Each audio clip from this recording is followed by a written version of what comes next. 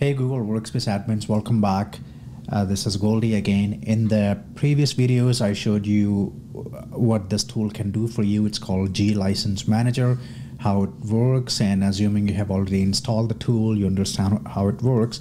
In this video, let's talk about how you can leverage it to bulk assign licenses to a given number of users right from your Google Sheets. So for that, assuming you have the Sheets installed, you will come to 3.2, which is assign sheets, and then here you will need to provide two pieces of information. First is user's primary email address, and second is license to assign. So maybe I can pick a couple of users from here. So maybe I'll pick, let's say, these two users, okay, frontline worker users.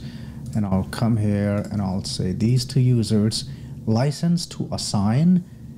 Before that, I'll just give you a quick piece of information. So first of all, if you see a user can have only one SKU, okay, within a given product ID. So if you look at it, if the user has, this is product ID Google Apps, product ID Google Apps, product ID Google Apps, product ID Google Apps. That means these four, they fall into one product ID. So, and then they have these many SKUs, right? So any given user can only have one of these licenses. So if you have already assigned, for example, let's say business starter, you cannot assign enterprise plus to that user. In that case, instead of assign, you will need to update the user license. That I'll show you in the next video how you can do that with this tool.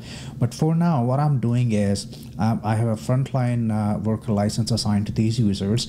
And if you look at it, frontline is part of Google Workspace, or sorry, Google Apps product ID. So we need to assign him something else, right? Education I can try, but I don't have education access. So maybe what I can do is I can take cloud identity, right? So we can assign cloud identity premium to this user, or maybe we can do Google Voice license.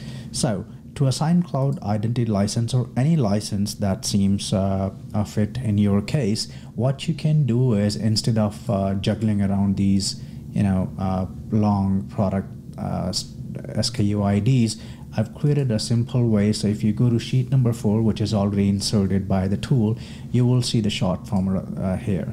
So let's say if you need to assign somebody frontline, just type FLW. If you need to assign enterprise plus, just type E plus. So in our case, we are going to assign CIP, which stands for Cloud Identity Premium, to these two users. So I'll come back here and I'll say assigned CIP, okay?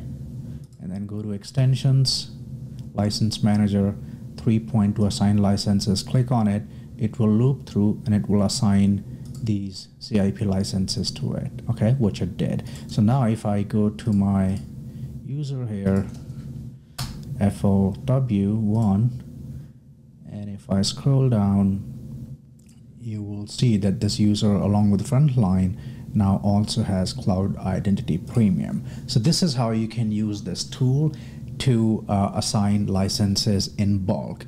And you will get an error if you try to do something which is not available within the assign function itself based on the API. So for example, let's say this user already has frontline, right?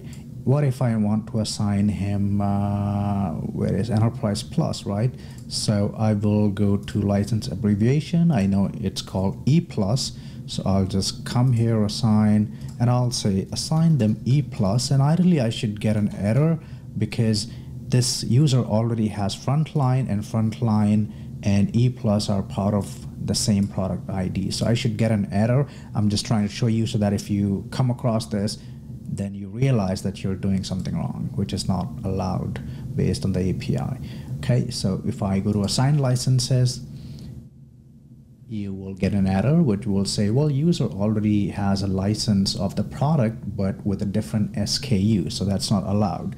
So you cannot assign one more license within the same product ID, okay? So what you need to do in this case is, as the API says, use the update operation that I'll show you in the update video. So you can do such things, but with the update function. So for that, if you have any questions, comments, or feedback, do not hesitate to put that under this video. and I'll be happy to collaborate. With that, thank you so much.